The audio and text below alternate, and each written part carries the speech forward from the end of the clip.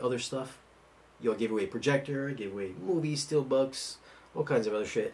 And definitely a big 50% on discounts on very expensive high-end audio equipment. If you guys follow my channel for high-end equipment, there's always good discounts. There's going to be a good discount on an Arcan processor coming up very shortly as well. So stay tuned for that if you are a Patreon patron. One other thing, let's talk about the VIVIDSTORM ALR electric floor rising screen. There aren't too many products that I get interested in reviewing, and I wasn't too interested in reviewing another projector screen, but the VIVIDSTORM showed up at my doorstep. Shout out to VIVIDSTORM, the folks over there. They sent over the screen for me to review, and the screen is actually kind of awesome. I really wish I had, like, my apartment is not that big, so it's like I have all kinds of stuff here. I've got, right now, if I spun the camera around, there's like so much crap in this my lobby, in my lobby right now. I've got like name speakers. I've got golden ear sound bars. I've got all kinds of stuff in here.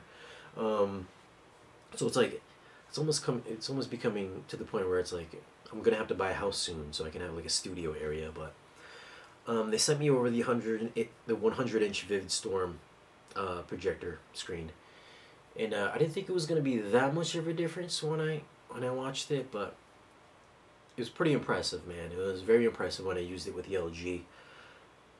If you're watching a very, very dark movie during the daytime with a lot of lights, then yes, it does become a little bit of an issue. Blacks just don't look black if you're watching them with if you're watching a movie with a lot of ambient light. But if you're watching kind of like normal TV programming with, you know, brighter colors, then look at that. Oh, thank you, new Patreon patron. Thank you, Joseph. You must be watching the stream right now. Thank you for joining. Thank you for joining, Joseph. Patreon. Yeah, so as for the ambient light rejecting screen, VIVIDSTORM, if you are watching with a lot of light in a very dark movie, like say if you're watching like a Christopher Nolan Batman movie, then yeah, it does become very washed out, and it does become kind of hard to see, very fine detail.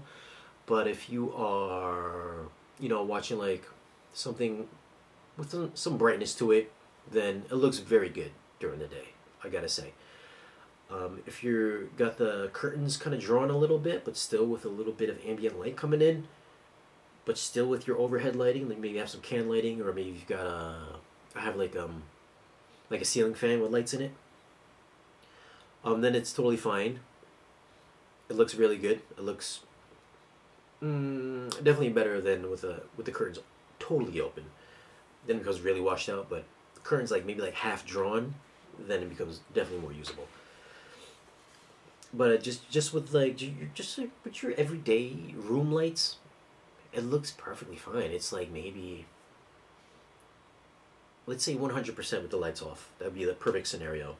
With the lights on in your room, like 80%. That's what I think. That's how I would feel.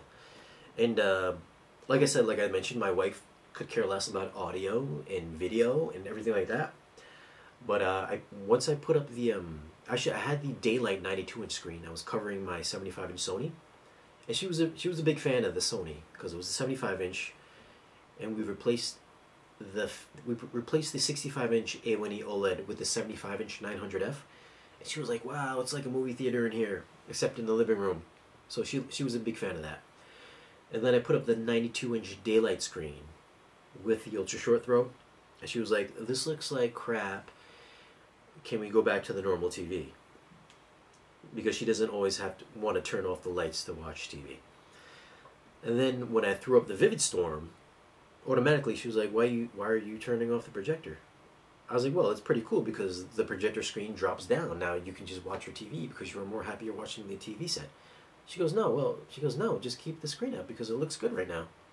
I was like, oh, it looks good. I was like, why does it look good? She's like, because I can see it. And that's because we had all the lights on and the ALR and the VIVIDSTORM was up, and it was pretty impressive. Like I said, it was like 80% of what it would look like with the lights off. So I mean, if I get the thumbs up with the wife in the living room area, because my room is like the home theater area. That's like my domain. Like she doesn't tell me what to do in that area. So she was happy that she could actually watch a gigantic screen in the living room with the ultra short throw, all because we had the ultra short throw ALR screen in there. So I mean, if I got the thumbs up with her, then the screen must be doing a good job.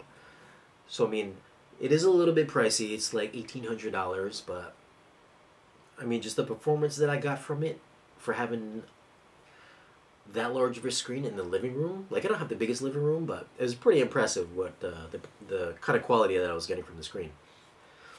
And from what I'm hearing, there's better ALR screens out there. And I'm not saying I'm getting another ALR screen probably this week, but I think I'm getting another screen this week, which I would like to see how it compares to the VIVIDSTORM. And I'm getting some other stuff this week as well.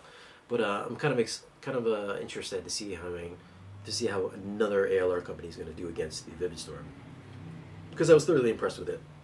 And the fact that you don't have to mount it on your ceiling, you can just keep it level on your floor or on a TV stand. That's pretty impressive, because not everybody wants to look at a gigantic screen when the projector is off. So it just just roll it right back down. It just disappears.